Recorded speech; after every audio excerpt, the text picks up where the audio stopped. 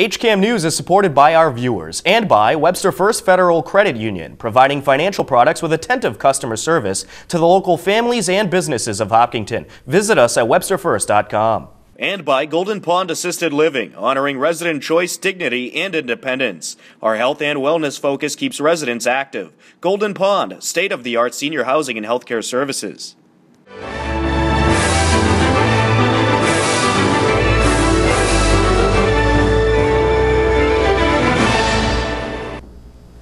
Welcome to HCAM News. Tom Nappy at the anchor desk to keep you up to date with everything you need to know about Hopkinton. On this edition of HCAM News, we have sights and sounds from the second annual Keep Smilin for Abbie Field Hockey Fundraiser. A Hopkinton High School graduate from this past June is heading to the Marines, and Courtney will get you up to date with everything coming up on the HCAM channels with our HCAM Insider. But first, the Hopkinton Police Department hosted their second annual National Night Out. For the second straight year, the Hopkinton Police Department took part in National Night Out. The night is intended to bring local communities closer with their local police departments. Attendees of National Night Out got a tour of the local police cruisers, as well as enjoyed food and games and got a closer glimpse of the hard work involved to protect and serve the community. Yeah, second annual, great success, had a great crowd here. We're a little nervous about the storm at first, but you know, it cleared up and we actually saw a rainbow out in the sky, so it was very nice. But obviously we're bringing the community together in the essence of crime prevention, and we brought a lot of our partners, the DA's office. Obviously we have the K9 from Holliston, and a lot of good information at hand at different booths, so people can you know, just be prepared for crime, but at the same time have a good time and enjoy themselves. And I think we've done that tonight. And it's certainly a good way to network with the community's police department and learn a few things about what they do as well. Yeah, and it's good, you know, our officers are always out in the community, but it's good for everybody to get together like this and get a better understanding of what we do, who we are, and just build up that relationship between the community and the police. Throughout the country, this is going on, and that's why a lot of times you got to stop planning early if you want to get resources like a K9, or we're supposed to get the Mass State Police helicopter tonight, but I think it was grounded because of the weather. But you got to get early on the list for that, because everybody in town's asking for the helicopter. But yeah, it's a national thing. I did it before for many years in Woonsocket, and I was glad to bring the idea here to Hopkinton, and the community's really responded well to it. All right, terrific. Now on a side note, I know it didn't rain much here today, but a few tornado warnings around the area, and we did get a glimpse of the rain and some hail. Was there any calls about the hail or anything like that? Oh, we had you know, several alerts nowadays with the cell phones and all our weather apps that we have at the police department, which a lot of people do. Yeah, we saw the tornado warnings and the hail, and we did get a little hail, but like I said, we just kept our fingers crossed, and because the burgers are already thawing out. And there's my main man right there, Steve Buckley. All right, you okay? Good. All right. So we couldn't do it without this guy. Yeah, Chief Lee. Great time with the department. He's been with us over a year now. Things are going great. Without his support and the support of all the townspeople there for our second annual National Night Out, it's been a huge success again. We're just building a partnership with the community. We just want to say to the people out there, you know, it's a great partnership. If you see something out there, say something in the neighborhood. So, you know, in your gut, if you don't feel it's right, give us a call. Us working together, like I said, the partnership, we're looking to move forward and bring some great programs to the town and keep everybody safe. Thank you. Good job. All right. A lot of hard work by Steve, so we certainly appreciate it.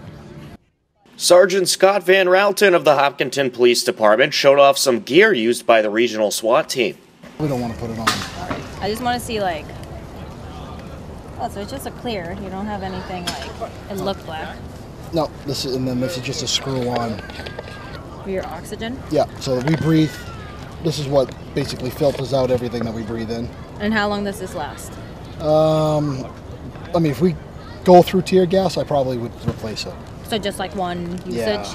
And is this like you can talk and they can hear you? So this makes you sound like Darth Vader. Yeah, that's what I thought. And then we can also, you can plug in our radio system. All right. So that we can talk with it on. To each other? Yeah. But not like you can hear out, just like you can hear each other. Right. So that's what these are. I mean, they look like earmuffs, but they're all hooked into the radio system, and then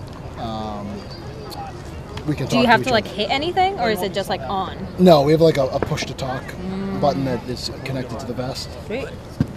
So that It's be a good workout thing. you just can't if you're running. Yeah. You can't get the oxygen you want because it's going through a filter. Yeah. So okay. So even though if you're like trying to get a if we're bigger standing here breath. talking, you're fine. Yeah. But if you run after something, like you just want to rip it off because you're not getting as much air as you want. That's sweet. One of the favorite parts of the night was the canine demonstration by Officer Matt Stone of the Hopkinton Police Department and his canine companion, Cash. Come over here, show your hands up to the dog.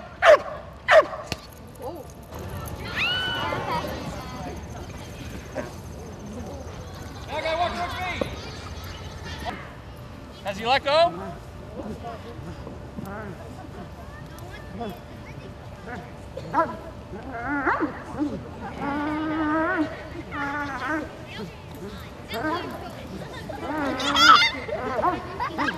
Has he let go yet?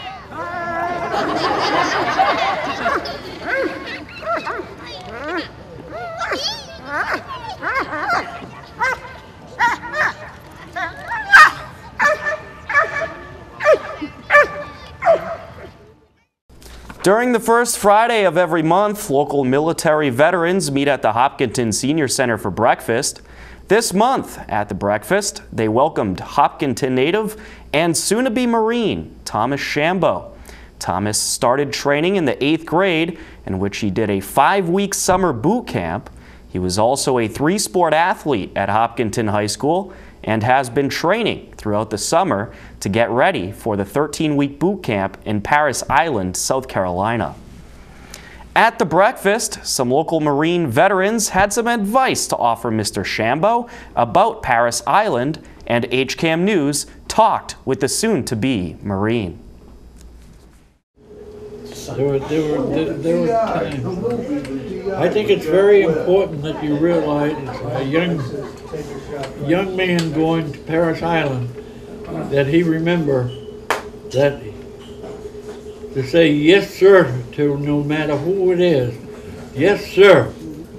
I just told him to keep in mind when things get tough, you think you can't make it, thousands of guys went ahead of you and they made it and you'll make it. Good luck. So hi, I'm Mike Whalen, another Marine here today at breakfast, and had the pleasure of reconnecting with Tom Shambo, who's enlisted in the Marines and going in next week. Stay out of UMass. When it came time to give him some advice, all I could think of was the day I left for Parris Island, and that day I went into Boston and flew down south, stopped at a couple airports along the way, and I had a lot of confidence. So when I got to the airports, I went over to the bar and had a couple drinks, bought some cigars. A long trip ensued, and by the time I got to Parris Island on the bus, I was sitting in the back of the bus, half awake, half asleep, puffing on a cigar, when this man, the biggest man I ever saw in my life, showed up at the head of the bus and encouraged us to get off as quickly as possible. Needless to say, it was quite the shock to my system, and I found my way to the yellow footprints. So my advice to Tom was just keep it clean on the way down there and give yourself a break. Thanks. What made you want to become a Marine? Well, my mom was Navy, my grandfather was Army. I did a lot of camps when I was a kid, to military camps to get ready, and I did Army and Navy, and neither one felt right. And I don't know, the Marine Corps offered a certain challenge that I wanted to overcome. All right, now you leave for Parris Island on August 17th. You excited for it? Oh yes. Yeah, I can't wait to leave. I read that you were attracted to the Marines because of a Marine motto, and it reads, "Every Marine is a rifleman." What does that motto mean to you, and what attracted you to it? Well, what it means to me is that, every Marine's trained the same way. We all go through infantry training, and even though, I'm an aircraft mechanic, I can still pick up my rifle and jump in with any other Marine. because we're all trained the same way. And the reason I like the motto so much is I was on a rifle team for a year, and I grew up with a rifle, so, What made you want to be an aircraft mechanic? I didn't really get to choose that job. The way the Marine Corps works is you take a test called the ASVAB, and it's an aptitude test, and based on your scores, you can choose certain categories of what you can apply for. I chose my top 3 categories, and they gave me aircraft mechanic. All right. I understand you did a lot of preparation already for the Marines, starting back all the way in the 8th grade, in which you attended a 5-week summer boot camp and leadership program in Kentucky. Could you talk about the preparations you have done so far, and at what age did you know you wanted to be in the military? I knew I wanted to be in the military, when I was 5. Started off very young. My mom came into school and would talk about the military, and it kind of sparked it, I guess. The preparation I've gone through is a 5-week boot camp and leadership course down in Kentucky. I spent a year with the Sea Cadets out of Boston, and with them I spent 2 weeks in Virginia doing their boot camp. I was a 3-sport athlete up until my junior year. My senior year I didn't wrestle, but I still played football and lacrosse, so I was pretty active my whole high school career. This past summer I've been doing a lot of running, pull-ups, and sit-ups, trying to get ready. You feel like you're ready? Yes, as ready as I'll ever be. Now, how old were you when you decided that you wanted to be a Marine? I would say it was after I got out of the Sea Cadets, which was around my sophomore year. All right, perfect. Well, thank you very much, and best of luck to you. Thank you very much. Coming up next on HCAM News, we have scenes from a successful Keep Smilin for Abbie fundraiser as they hosted their 2nd annual field hockey event. And Courtney will get you up to date with our HCAM Insider. A lot more ahead on HCAM News. Stay tuned. HCAM News is supported by our viewers and by WPC Pest Control, a family-owned business for over 35 years. Owners Jim and Rebecca Mazzucchelli provide honesty, respect, and integrity, performing safe and effective pest control services. They service your home like it's their home. And by Hopkinton Drug, located in this historic New England town since 1954. They are a multifaceted store dedicated to providing clients with an array of healthcare options.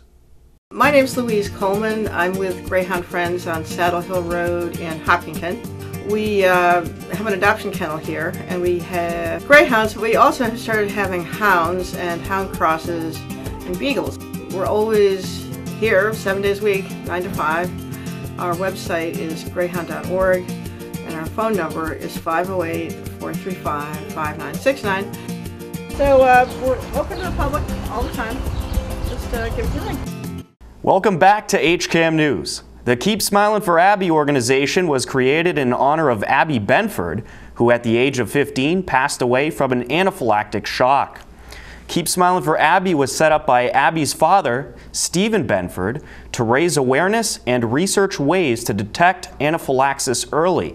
For the 2nd year, Keep Smilin for Abbie pulled together Hillers alumni, current Hillers field hockey players, community members, and parents to participate in a very successful field hockey fundraiser.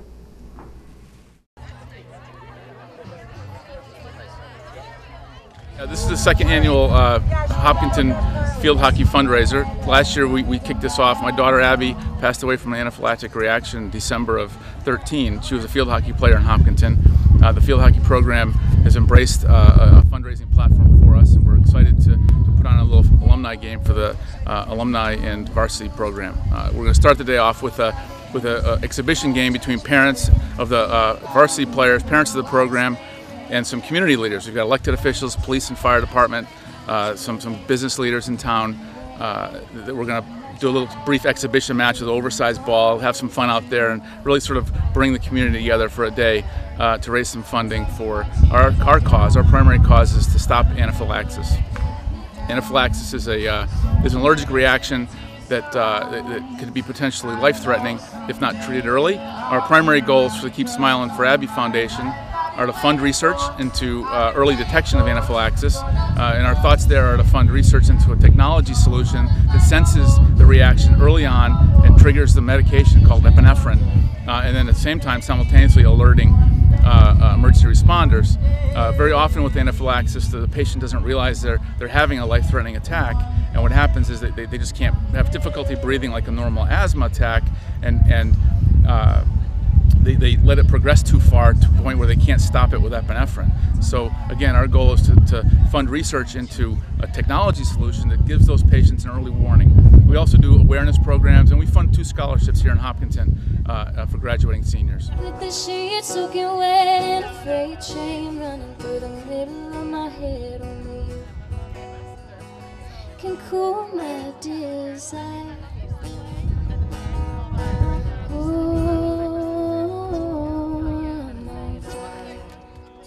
Oh, it's a great atmosphere. Last year we had about 300 people. We're projecting about 350. The field's set up. We got tents and a raffle item going on. It's a beautiful afternoon. We got some nice cloud cover here to take the heat off the players. We're going to serve some pulled pork and shredded chicken later on this afternoon. Some great food. We have Della's Lemonade here providing some refreshments. It's just a great overall family day for the field hockey program. All right, and any predictions on as far as who's going to take the win today?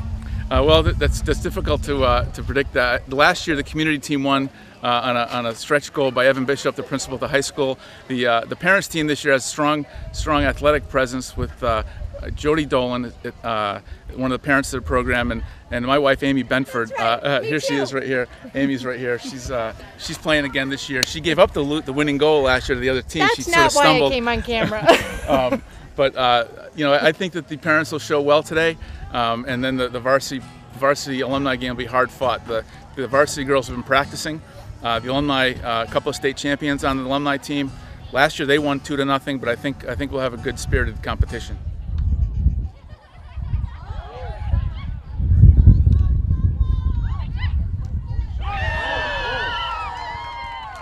Not sure who got that. Grab that ball.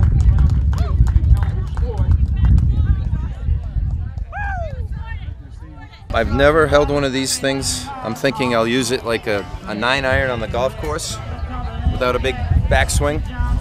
But yeah, I'm looking forward to it, getting out there. I know nothing about field hockey, but I heard they're using a rubber ball, so that makes it easier.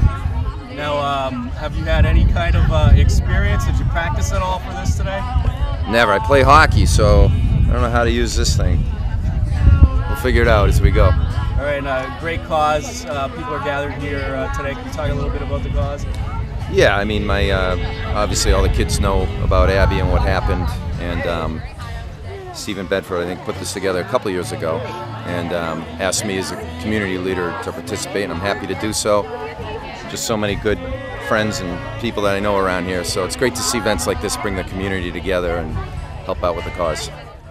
The afternoon of the Keep Smilin for Abbie fundraiser featured 2 very close and competitive field hockey games.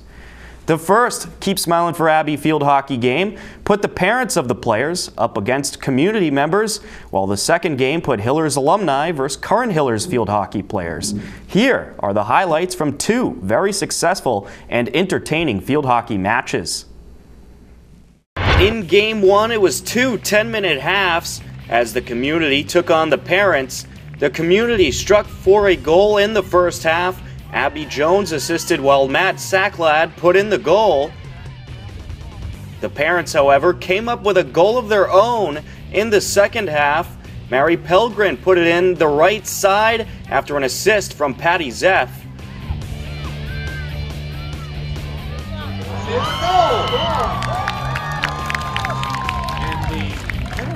Tied it up.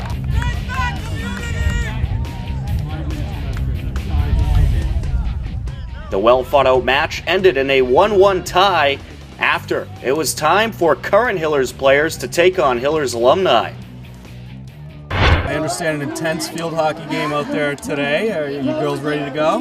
Yeah, maybe. I mean, I'm excited. It's exciting. But I'm a little nervous. The alumni are really good. So we're playing for Abby, who is our friend or teammate who passed away from anaphylaxis, and it's good to be see everyone here, just like together and having fun and just remembering her and raising awareness and raising money. For a good cause. Yeah, for a good cause. Now, how's the rivalry going to be out there today? Is it going to be intense? It is. Last year it was intense. It was definitely a lot more intense than the parent game out there. Yeah, so I think it's going to be hard, but we better win. It'll be fun. It'll be fun. I want that trophy. Have you been practicing a lot for this? This past week, we've been practicing. We went to Fruit Street last weekend. That's about it. All right, so have you girls been practicing a lot for this event today? Can't say we have been. The last time we played was last year's game. And we won, by the way. But we're confident we're going to win. Now, has there been any team get-togethers to get ready for the big day today? No, but there might be an after party. Yeah. Oh, there you go. All right, There is an after party. So this is kicking it off. Can you talk about the event today and why everyone is gathered up here? Yeah, we're playing for a fundraiser to benefit Abbie Benford. She was on the field hockey team. So we're all here to support her and her family and the cause and have fun. And keep smiling. All right, now how's the rivalry going to be out there? Is it going to be intense? Yes, my sister's on the opposing team, so there will be a lot of competition. Yeah. All right, do you think you girls are going to be able to take the game today? Definitely. I think Definitely. Yeah. We're out of shape because we were in college, but I think we can pull through. And are you still playing field hockey in college? No. We actually graduated college. I know. Oh, okay. So we feel pretty old, but it's not going to keep us from winning. All right, so it should be an intense game out there. Oh, yeah. Ready. All right. Go awesome. Alumni! Any score predictions? 3-0. Yeah. Us. 4-1. Us. I was going to say 3-2. I brought extra mouse. What? I'll be right. No way there's Yeah, no, that's not going to happen. And it didn't happen. The score prediction might have been wrong, but the alumni come out on top as with about 16 minutes left in the second half, some terrific passing and an assist by Sarah Kennedy led to the Elizabeth Keith goal. That would be the only goal of the game as the alumni took the 1-0 victory and the cup. It was a great time. All right, awesome. And it looked also competitive out there. Were you happy you were able to get the win? Yes, we are. Second year in a row. And many more to come. All right, take us through that goal. Well, I kind of blanked and I got a little nervous when I saw the ball coming to me. Sarah hit it in and it just went off my stick into the net. The second annual Keep Smilin for Abbie Field Hockey event was a success and helped raise $20,000 in the fight against anaphylaxis. For more information, go to keepsmilingforabbie.org. Be on the lookout for the full field hockey games from the Keep Smilin for Abbie fundraiser, airing soon on HCAM. For more on what's coming up on the HCAM channels, we turn things over to our promotions coordinator, Courtney, with our HCAM Insider. Hello everyone, and welcome to the latest edition of the HCAM Insider. On Saturday, August 15th at 5:30 p.m., get ready to dance as the Glamour Girls perform popular dance hits from the 40s to today on a new Concerts on the Common. On Tuesday, August 18th at 6:25 p.m., Enter Stage Left Theater turns The Taming of the Shrew on its head as the women must now woo the men. On a new ESBC update on Wednesday, August 19th at 7 p.m., Mike Shepard and Rob Nickerson discuss the next stages of the building process now that the schematics have been approved. In order to plan for the next phase, which is after the budget and schedule agreement, we're going to actually have a design. Probably the same architectural firm will take the schematic design, which is just as I described, and they'll do a store-bought set of plans. And on HCAM Ed, we bring you the second annual Keep Smilin for Abbie Field Hockey Fundraiser, where parents and alumni take on the current team players. Have you heard? There's a new way to sign up for the HCAM Insider now, and you can also sign up to receive our daily news updates. Just head on over to hcam.tv/newsupdates.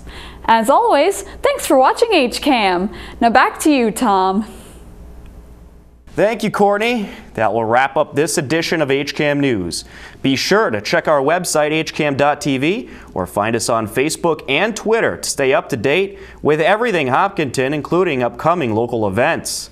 If you have a Hopkinton-related video, photo, or story idea, I want to hear from you. Email me at news@hcam.tv. With your help, we'll cover even more of our community. For everyone here at HCAM, I'm Tom Nappy. We leave you now with the current community listings and upcoming government meetings. Take care and be well.